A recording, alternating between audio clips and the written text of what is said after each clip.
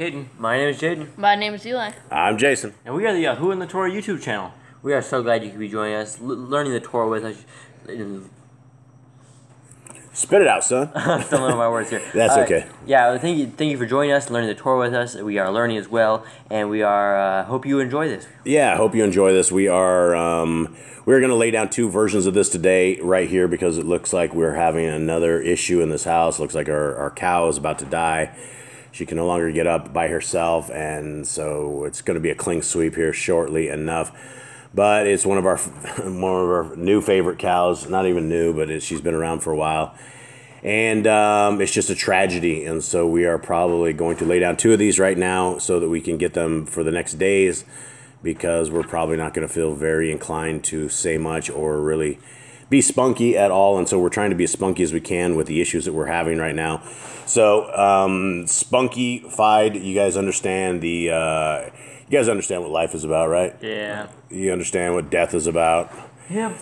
On a farm, it comes and it goes, and it's been since 2022. We've just lost a tremendous amount of cows, and I guess I don't know what to say. I mean, I don't know why they're dying or how they're dying. If it's the hand of Hasatan, it does seem like every time that we get more active in the Torah and we push more, that they kill more of our stuff, or they completely afflict this family to a point where they get our minds, hearts, and souls away from Yah, so that we are unable to deliver the message. And so we try to power through this stuff regardless of how we feel.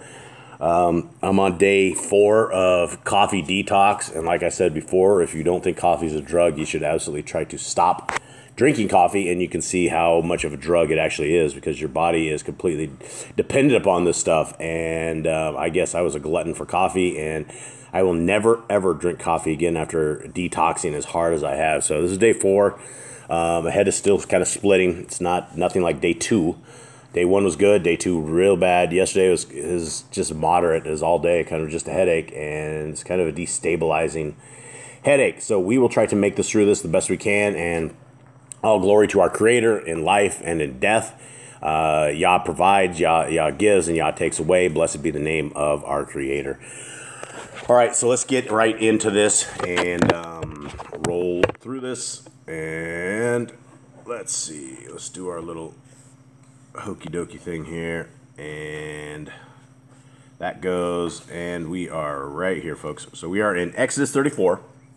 Anyone want to give us a quick, where are we at? What are we doing? What's happening with Moshe? What's going on? So after Moshe took the YHWH out of Egypt, they went to the mount. They went to basically have a reunion with Yah, kind of a marriage ceremony, and Yah came down on the mountain like a thunder clouds, and you heard ram's horns blowing, and it freaked the people out. It really scared them. So they said, Moses, you talk to Yah. We're too scared to this. We'll die. And so he went up there, and he was gone basically for 40 days and 40 nights. And when he was getting all the commands, all the instructions for the tabernacle, for the everything, the YHWH decided they were going to make a golden calf because they didn't understand. They didn't know they still had their paganism built into them, so they made a calf of gold. Yeah, and so it didn't take them long. They said, they told Moshe that they would do everything that Yah told them to do, and they said, just, we don't want to talk to him, you talk to him. And then he goes up for 40 days, and then these guys are immediately taking all their pagan earrings and everything off and sticking them into a calf. Aaron, he did the beta male thing, and he was unable to stand up to them, but they probably would have killed him. Maybe not. We don't know, because he never tried. So anyway, here we are. Let's begin. Exodus 34. And Yahuwah said unto Moshe, Hew you 2 sapphire stones like unto the first, and I will write upon these sapphires the words that were in the first sapphires which you broke. And be ready in the morning, and come up in the morning unto Mount Sinai, and present yourself there to me in the top of the mount.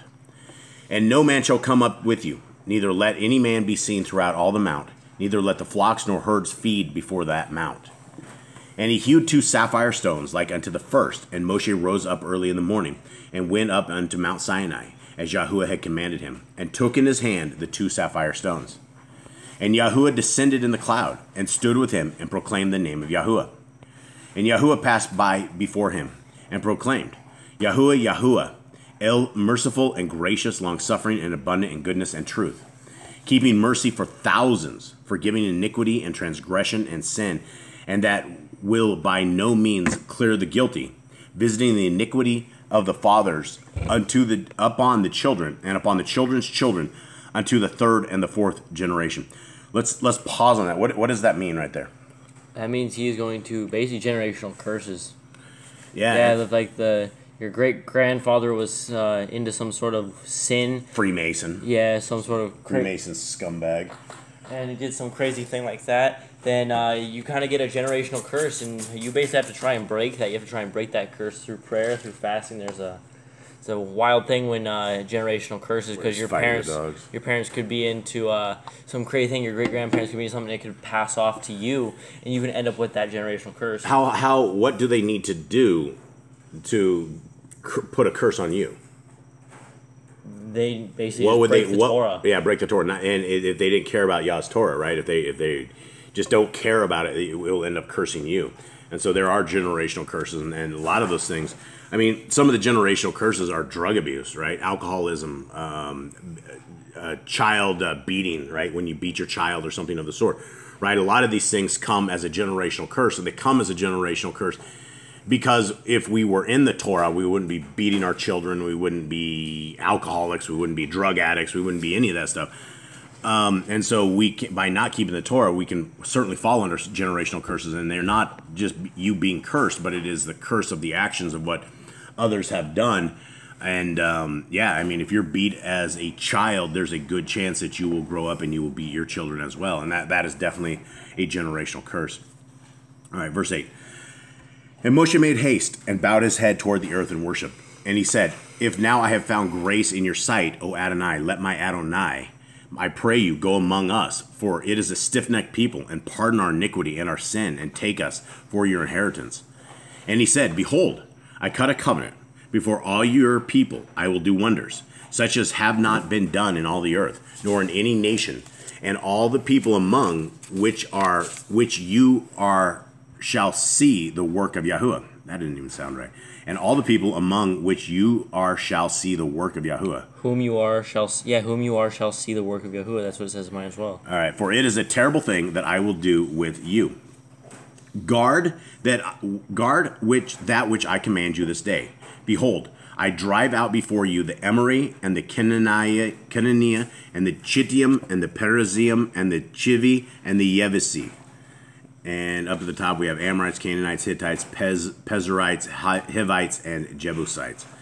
Take heed to yourself, lest you cut a covenant with the inhabitants of the land whither you go, lest it be a snare in the midst of you. What does it mean to cut a covenant with the inhabitants? How would you cut a covenant? You basically let them live on the land. Like, okay, we're neighbors, we're living on the land now. You basically just let them do what they want to do and bring in their evil stuff. Right. But you shall destroy their altars, break their images, and cut down their Asheroth poles. For you shall worship no other El. For Yahuwah Kana is my name. He is a jealous El. What does it say in your guys'? Yahuwah's name is jealous. Yahuwah's name is jealous. Okay.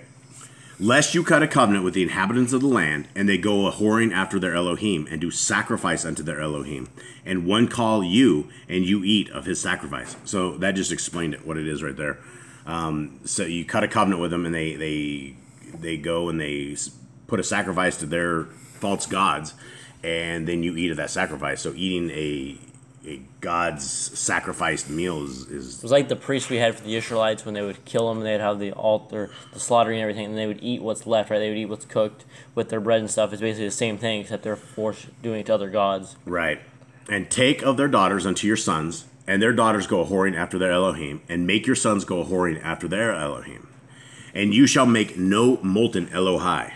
So what does that mean, no molten Elohai? Mine says molded, so basically like...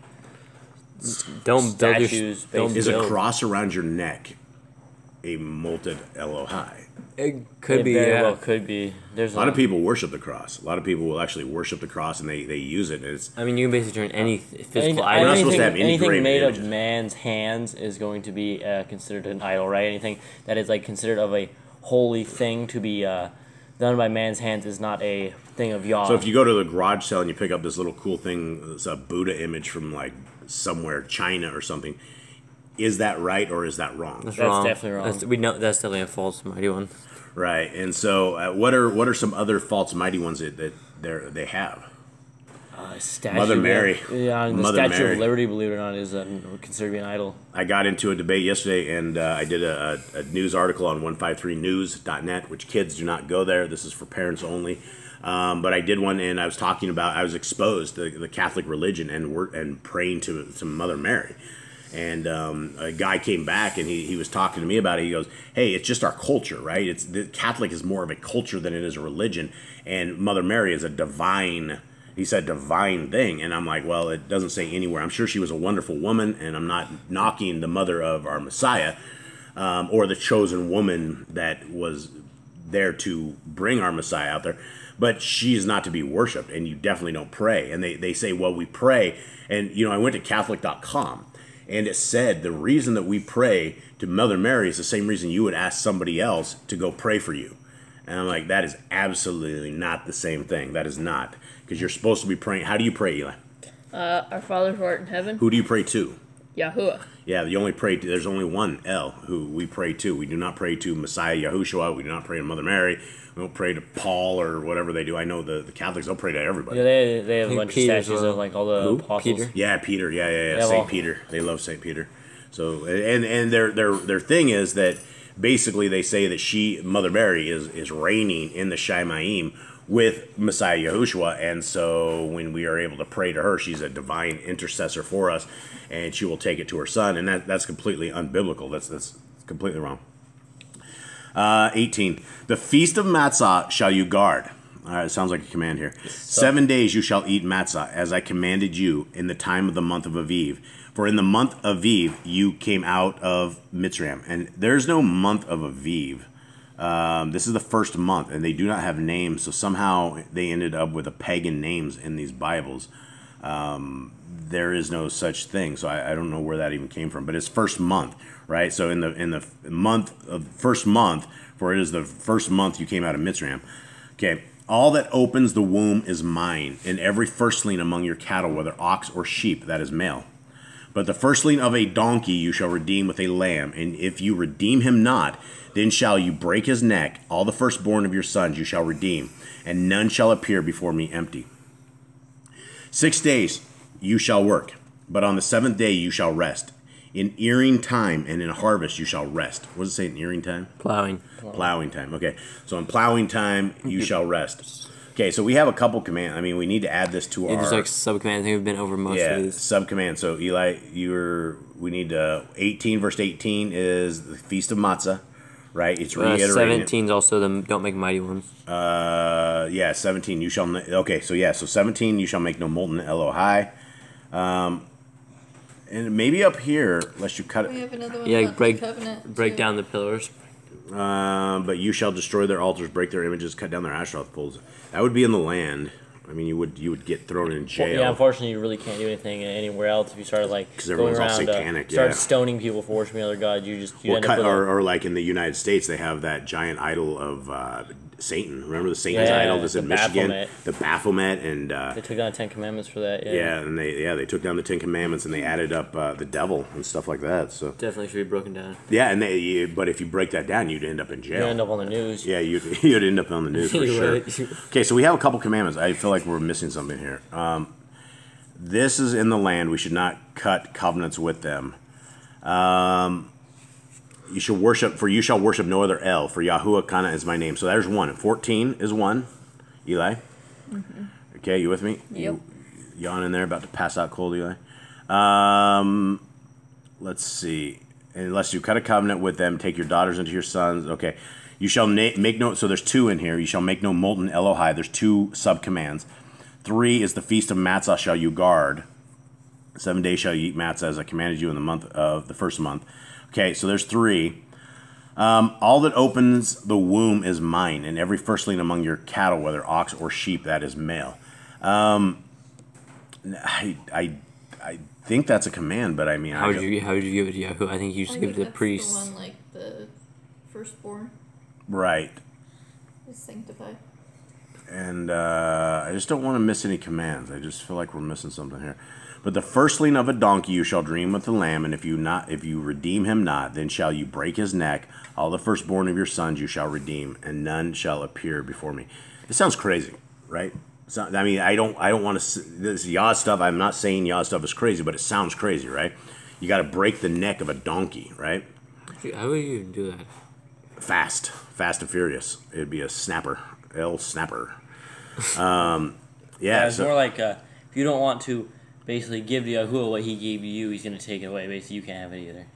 Yeah, and so I don't think that's a command for today, but I mean, I think the firstborn are sanctified to Yah, like he says. Okay, and then we have 21, which 6 days you shall work, but on the 7th day you shall rest. So that's a sub-command as well. So there's a bunch of commands in here. We cannot miss this. And you shall observe the feast of Katzer. What is that in yours? Feast of Weeks up top. Feast of Harvest, right. Of the first fruits of the wheat harvest, and the feast of Asif. Ingathering? The ingathering. At the year's end. So I think this is something that we should do, right? We should observe these 2 feasts, right? And so there's 5 commands, 5 sub-commands in this. It says, thrice in the year shall all your men, children appear before Yahu Adonai, the Elohai of Yashrael. That's another sub. Well, that's just reiterating. Thrice in the year, 3 times in the year, you are supposed to appear before the sovereign Lord. So this is where you're supposed to go to Jerusalem. This is where every male was supposed to go to Jerusalem. And I don't even know we do this right now. It's a godforsaken land. I don't right think now. we're gonna find no Levites over there. No, there's no There's nobody over there. It's just a whole bunch of outcasts that have said they're the God's people, and they're not, because they're not keeping the law, statutes, and commands. All right. So I guess that is not a. I mean, it is a command. It is a command. 3 times a year, all your should appear before Adonai Yahuwah, the Elohai of Yashrael. But Thoughts, it's not anyone? it's not technically possible for us to go to Jerusalem, We right? have one though that says keep the feast, so maybe that could just be under. All right, so Nicole, I'll need your help with Eli to get these in, because at this point there's a lot here. For I will cast out the nations before you and enlarge your borders. Neither shall any man desire your land when you shall go up to appear before Yahuwah Eloheka thrice in a year. You shall not offer the blood of my sacrifice with leaven. Neither shall the sacrifice of the feast of the Pesach be left until morning. So there's a ton of sub-commands here. The first of the first fruits of your land you shall bring unto the house of Yahuwah Eloheka. You shall not seethe a kid in his mother's milk. And Yahuwah said unto Moshe, write these words, for after the tenor of these words I have cut a covenant with you and with Yeshrael. And he was there with Yahuwah 40 days and 40 nights. He did neither eat bread nor drink water, and he wrote upon the sapphires the words of the covenant, the 10 Devarim. And it came to pass, when Moshe came down from Mount Sinai with the 2 sapphires of the testimony in Moshe's hand, when he came down from the mount, that Moshe knew not that the skin of his face shone while he talked with him. And when Aaron and all the children of Yashrael saw Moshe, behold, the skin of his face shone, and they were afraid to come nigh him. And Moshe called unto them, and Aaron and all the rulers of the assembly returned unto him, and Moshe talked with them. This is probably after they all bolted for their lives. So wait, come back. Yeah, wait, come here. It's all right. I got some cool tablets now. Yeah, I got some stuff here. So, and afterward all the children of Yashrael came nigh, and he gave them in commandment all that Yahuwah had spoken with him in Mount Sinai. And there was our one that we just posted for today, so hopefully you guys have a good reading. Okay. And until Moshe had done speaking with them, he put a veil on his face. But when Moshe went in before Yahuwah to speak with him, he took the veil off until he came out. And he came out and spoke unto the children of Yashrael, which he was commanded. And the children of Yashrael saw the face of Moshe, that the skin of Moshe's face shone, and Moshe put the veil upon his face again until he went in to speak with him. Okay, so there's a ton of commandments, ton of sub-commandments. Nothing new in this, but there's a ton. It's basically reiterating a ton of these in there.